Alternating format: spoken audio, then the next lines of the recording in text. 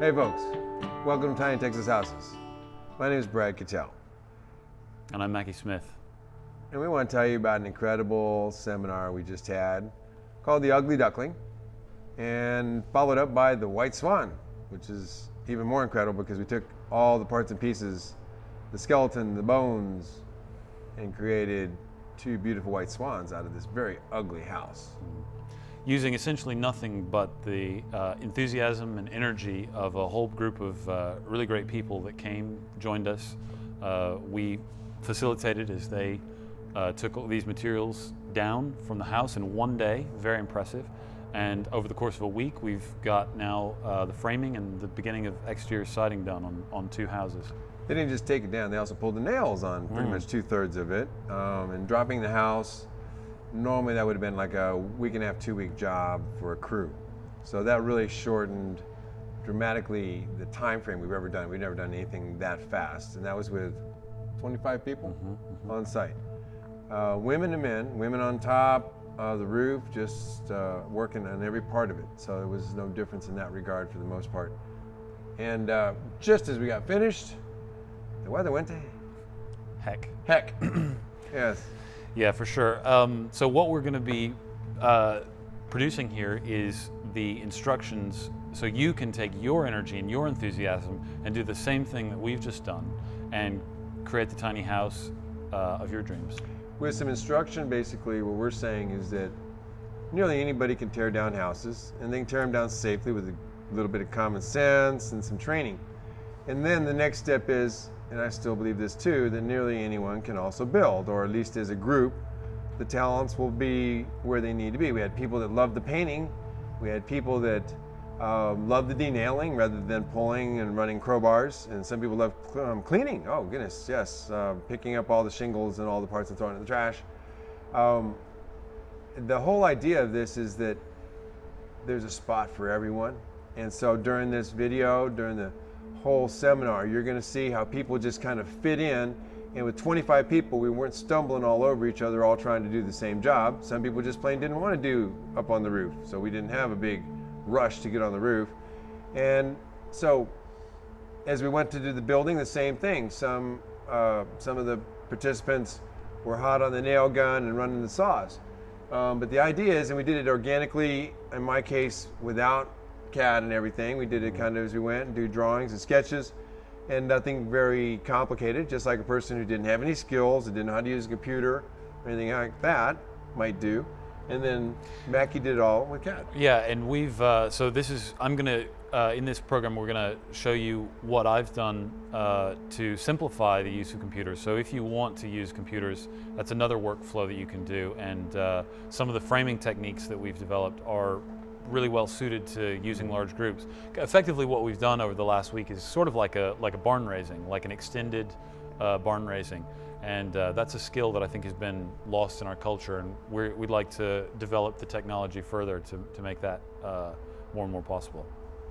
It really is possible. We have all the resources in this country to make what we did in the last week, and with another week, maybe a week and a half, the completion of these two houses, we'll have tied up a total of less than 2.5, 3 full weeks to take one house down and to build two others that will last for another 100 years and be energy efficient, be portable, be toxin free for them in the sense that we don't have any formaldehyde, plastics, vinyls, carpets, sheetrock, most of the other problems that you would run into in modern construction as far as materials that are being produced new, thus taking resources and energy out of our world.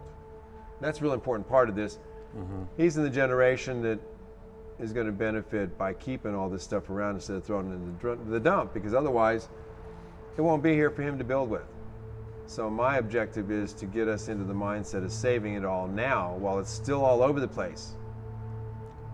Absolutely. We believe that we can do this, that we can create a sustainable future for everyone, that it doesn't require sophisticated technology or centralized planning, that this really can happen as a grassroots thing, and that you are part of that We are part of it. We're all trying to put our energies into creating that future, an optimistic future for all of us. And when we talk about no sophisticated technology, we're talking about the whole thing has been done with some battery-operated tools, maybe Sawzall, a couple of saws for out on the teardown, and a nail shooter, nail kicker. It speeds things up dramatically, which just shoots the nails out.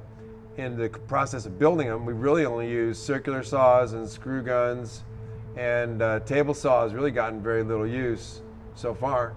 And so it really comes down to so little energy you could operate off of a 3,000 to 5,000 watt generator, and probably wouldn't take you $25 in gas for the fuel to operate the generator for the amount of energy that we're burning up to take a house down and to build 2 houses out of it.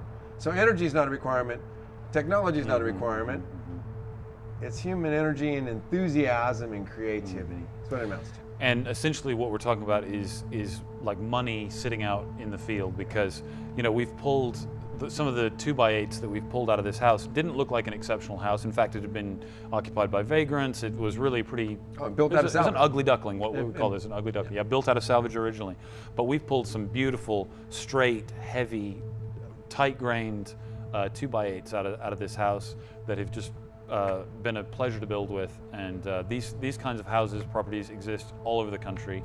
And all it takes is just setting yourself up in a position to harvest these incredible resources. Working with other people, you can get trucks, trailers, most of the tools you need lined up. This is not an expensive tool list. When you start talking about tools to do it, you wouldn't have to spend $1,000 for all the tools that we use to do the whole process, and unless you did multiple sets, of course. And the idea behind it when you're done is, again, any family could do it to build their own housing, any group of people could do it to build a village, and that's what we're up to next. So this is the beginning of a DVD series on how to build. We've already put a DVD series out on how to take them down, and we're doing another one on this ugly duckling. But the idea is to then show you what to do with it, and this is the big process. We're really excited about it because the results, in my opinion, will be spectacular.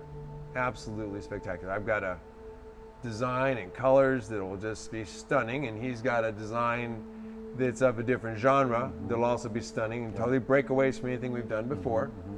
And I think that you'll find this an exciting and exceptional series. Absolutely. Let's do it. Join us. Thank you.